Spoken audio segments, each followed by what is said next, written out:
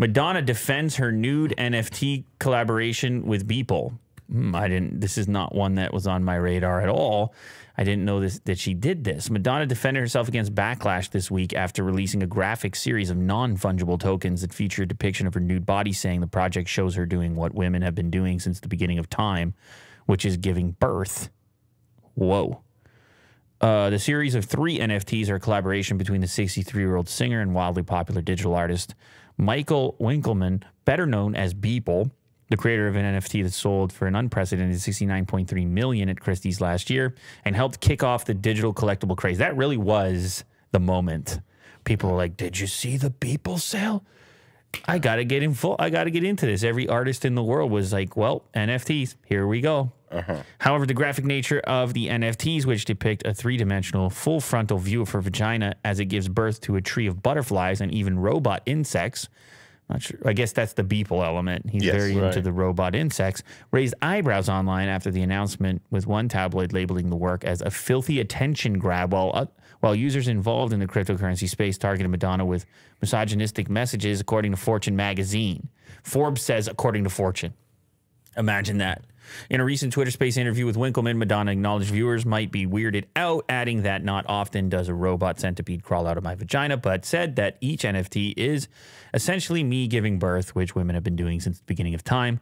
Proceeds from the auction, which ends Friday, will go to nonprofits that help support women and children, Madonna said, including the Voices of Children Foundation, which helps those who are living in refugee camps amid displacement from Russian invasion of Ukraine.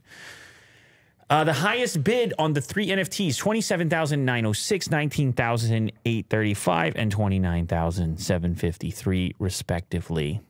Yeah. Well, listen, it's going to be everything.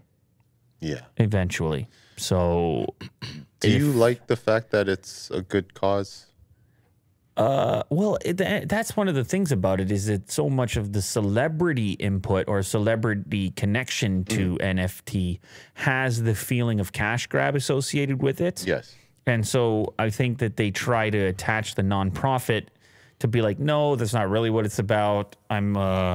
Yes, I'm interested in the newfangled NFT space and the new art way, but it's a way of stating that you're not there just for financial means, but that you're trying to use it as, but it is, I see you highlighting robot centipede crawling out of the vagina, and I realize that what you're saying is that that's an odd source of... It's very shock. Yeah, and it's an odd source of funding for a nonprofit. Yes. But you know what, Will? I don't know. You don't know. Is this nonprofit going to know? It's a nonprofit that helps support women and children, including Voices of Children Foundation. When the kid gets the benefit of the centipede vagina, did they really make the connection? Or care? Probably not. Or care, Mo. Yeah. Maybe they think it's cool or funny or whatever. But part of this thing is like the NFT culture, and as you talked about, like your own kind of fatigue with it, and then the attachment of celebrity, and like it's already going down a path where people are skeptical and they're bringing their scrutiny, and so then the art itself is also shock value, and then it's all part of this package deal of interpretation analysis. But that's what happens. There's no way around it. So thank you for the super chat. What is that name? Fenrir Wolfhound. Sure. Yeah. Lovely. Will Smith to be replaced by this actor in Aladdin 2. Look at this. Yeah. Look at the news source here that Will picked. Can you read that? The news. It's called thenews.com. Will Smith's film career is currently going through a crucial phase after his infamous slapping of Chris Rock at the Oscars. Will Smith's career may face serious consequences for the infamous slap. Is that Serena Williams? No, not Serena. That's Venus, I believe. But the thing is that the moment that the slap happened? Is that why she has that expression?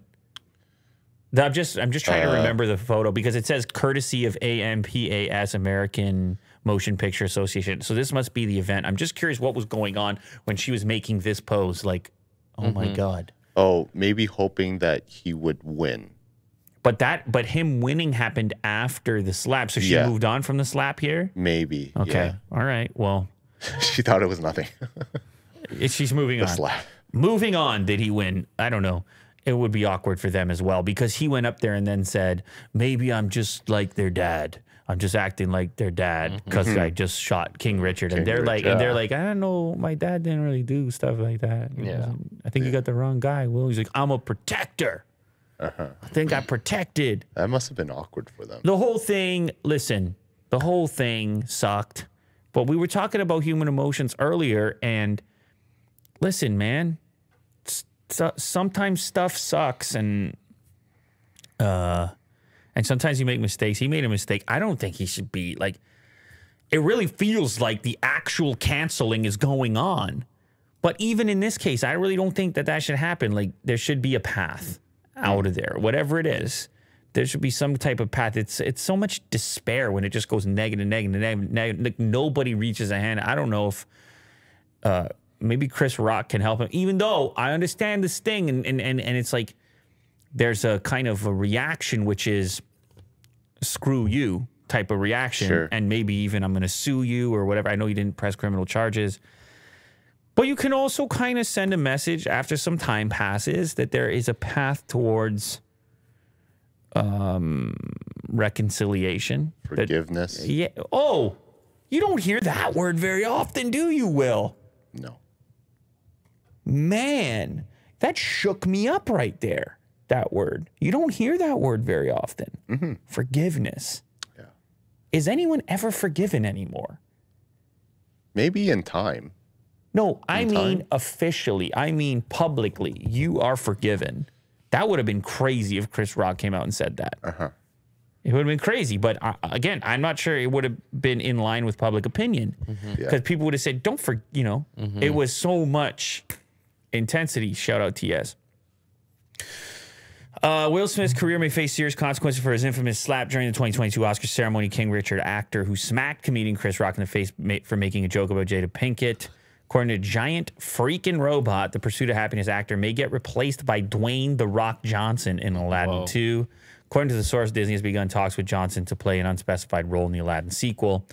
Yeah, well, I mean, hard to go wrong there. Right. With Dwayne "The Rock" Johnson. Yeah. He's a buff genie. Yeah, Genie's a little super buff. goofy, right? He's like silly and what was that?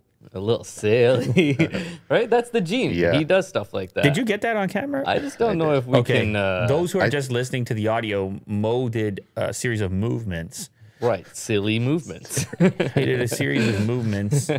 I wasn't sure if he was okay or not.